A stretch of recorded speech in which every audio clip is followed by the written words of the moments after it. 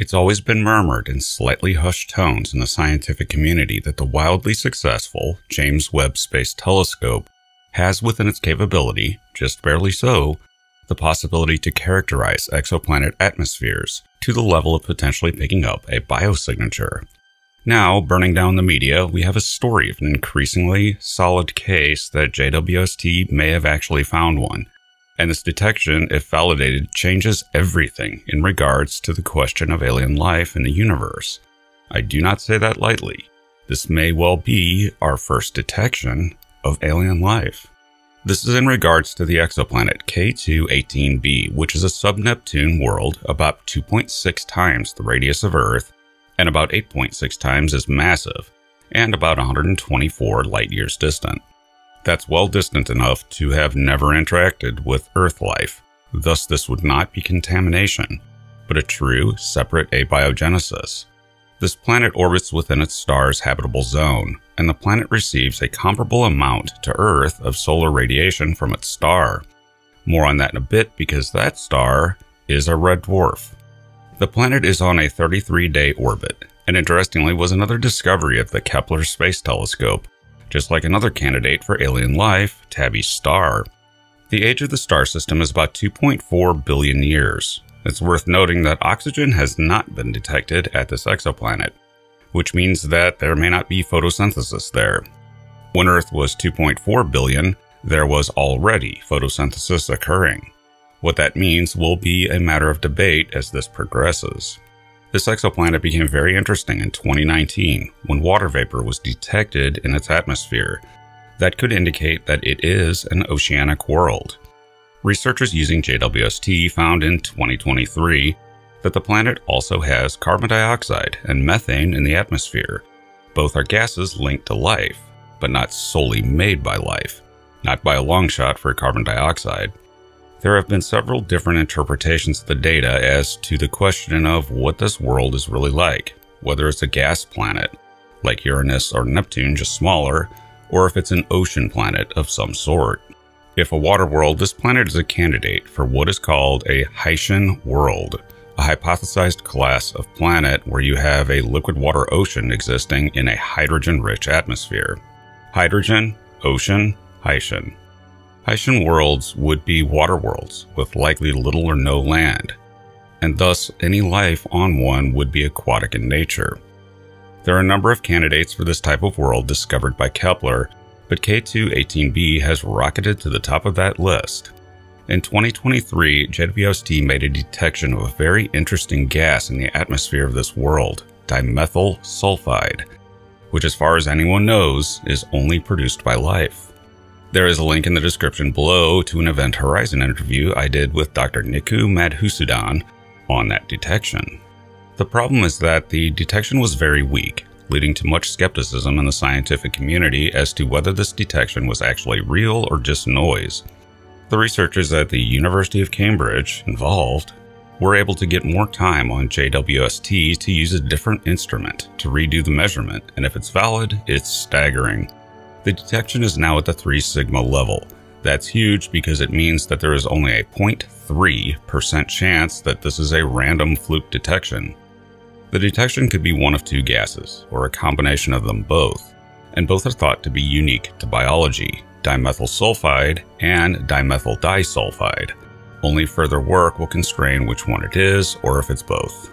What the scientific community is going to want for this discovery, however, is a 5 sigma detection, because extraordinary claims require extraordinary proof, which a 5 sigma detection would bring the chances of it being a fluke down to a 0.00006 chance. That level would make this a robust detection. The team believes that they can do that with further time on JWST, which with the 3 sigma detection seems very likely to happen.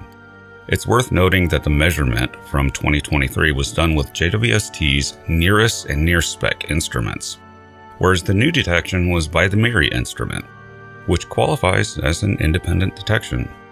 The chances are good that the observations are in fact indicating what could be a biosignature on this exoplanet. But there is still some weirdness and reason for caution. This is not a confirmed detection of alien life, And if the observations continue to hold up, the first question scientists will ask is if the chemists can think of a way where these gases could be produced in huge concentrations without biology. Maybe this is some unknown chemical process we weren't aware of going on here. One potentially weird aspect is that this planet has on the order of 20 times higher concentrations of these gases than Earth has. Interestingly, other theoretical work indicated that Haitian worlds with life would actually have these high concentrations of these two gases. It was expected. Everything so far is consistent with a Haitian world with microbial life. I want to stress caution as always, but this is the best candidate we've ever seen for a detection of a biosphere outside of Earth. If the observations hold up, then this will be difficult to knock down. It's worth noting here that these two chemicals are linked to microbial life on Earth primarily, specifically marine phytoplankton. If this is indeed an inhabited ocean world, then an analog of that seems possible. Phytoplankton are ultimately a kind of plant, which means that further observations in infrared with much larger telescopes might allow for the detection of a vegetative red edge, where plant cells on Earth become highly reflective. This probably is not possible with JWST. It's simply watching the exoplanet transit its star, with the light passing through the atmosphere and coloring it with its constituent spectra. But in the future, it may be possible to directly image the planet and look for the red edge. But there are also problems. One problem is that some thinking in astrobiology is that worlds larger than 2 Earth masses are not good candidates for life, because at some stage, gravity starts getting crushing. This may not be a problem for some microbial life, extremophiles of some sort, but it does get to be a problem for anything more complex, and that high gravity would make for some very calm oceans, at least on the surface, though it's possible that there is tidal action as the planet interacts with other members of the system. This would be a very alien world indeed. If you were able to stand on it, you would feel the titanic gravity. But if you could smell these gases, the world would smell something like cooking cabbage. And oddly, the analog of life there might actually taste good, as dimethyl sulfide is a food additive with a savory flavor. You taste it in things like asparagus. But you wouldn't last long in concentrations this high because while dimethyl sulfide is normal and present in the human body, it causes medical issues, including severe blood-borne halitosis at high levels and other medical issues. And whatever is producing these gases is a massive process, because dimethyl sulfide is short-lived in atmospheres. Thus, whatever is doing it is replenishing it actively and on a truly huge scale. That also ticks a box for life. It can do that in principle. Some other chemical process that we aren't aware of and haven't ever come across, less so. But now to the implications of this. The planet, as I mentioned, orbits a red dwarf. This would be huge news if indeed this is a biosphere detection, because the question of red dwarfs' inhabitability has been raging back and forth for years. The argument against it is that red dwarfs, when they are young, are flare stars, meaning that they would seemingly strip off the atmospheres of their habitable zone planets early on, because the habitable zone is so close in to the star. So far, the JWST work with the TRAPPIST-1 system has borne this out. The 2 innermost planets appear to have no atmospheres. K2-18b does.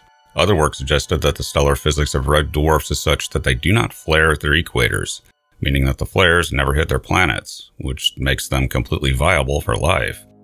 If this detection is valid and life remains the simplest explanation, then that changes the landscape and answers the question. The most numerous type of star by far, 73% for the Milky Way, in the universe is indeed habitable, and 80% of them are believed to have habitable zone exoplanets. And that we saw life just 124 light-years away, coupled with red dwarf habitability, would strongly imply that the entire universe teems with microbial life at least. This detection probably does not hold the potential for intelligent alien life. If it holds up, then life on Earth is not alone. But then comes the sad part if all this holds. High-gravity planets like this are probably not good candidates for civilizations, and that's a good thing on 2 counts. The first is that they would be stuck. It's unlikely that chemical rockets or any easy means could launch from this world. They very likely would have no way to perform space travel, which means no satellites and so on, which would greatly hamper their development, if they could develop at all in that kind of gravity. But there is a bigger problem. Haitian worlds like K2-18b might be are thought to be exclusively oceanic worlds. If this holds for lower gravity planets, then any complex life there would be locked in a very deep ocean, and most, not all, ocean life on Earth exists near the surface, especially the phytoplankton, which need the sunlight. Any intelligence there would be locked in their ocean with no method of smelting metal. If the majority of inhabited planets in the universe are large Haitian worlds, then there is the solution to the Fermi paradox. Intelligent life that can leave its planet is simply very, very rare. That's a sad universe to envision indeed, because if we ever spread out into the stars and start colonizing exoplanets, then we will probably be doing a lot of rescue work when we come across locked-in intelligences.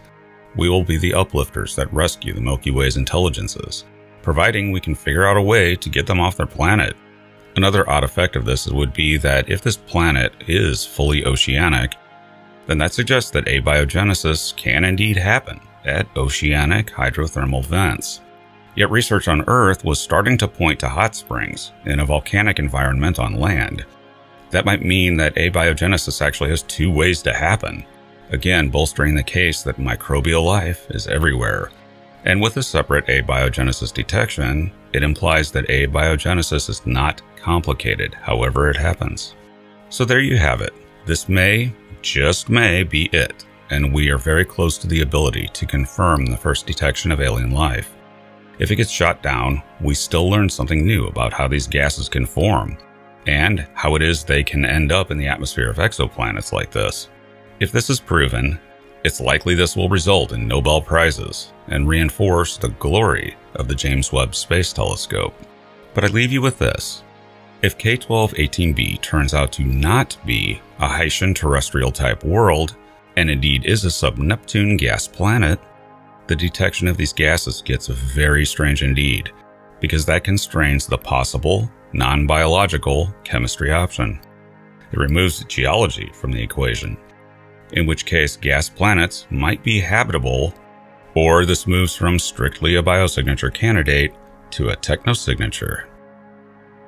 Thanks for listening. I'm futurist and science fiction author John Michael Godier, currently addressing those that are saying, JMG, it's 3 a.m. for you. Why are you still up? I was so intrigued by the story for obvious reasons, I couldn't help but make a video. And be sure to check out my books at your favorite online book retailer and subscribe to my channels for regular in-depth explorations into the interesting, weird, and unknown aspects of this amazing universe in which we live.